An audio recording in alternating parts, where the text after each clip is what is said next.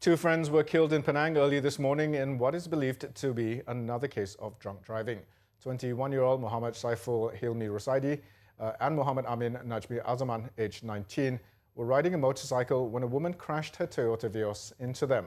The two friends were killed on the spot at kilometre 13 of the Butterworth Outer Ring Road.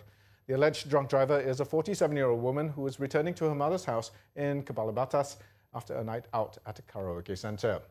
A breathalyzer test confirmed that she was driving under the influence of alcohol and is now in remand for 4 days to facilitate the investigation into the case.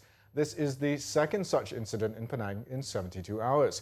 On Sunday, a drunk driver rammed his Perodua Alta into the rear of a motorcycle, killing the rider and seriously injuring the pillion rider.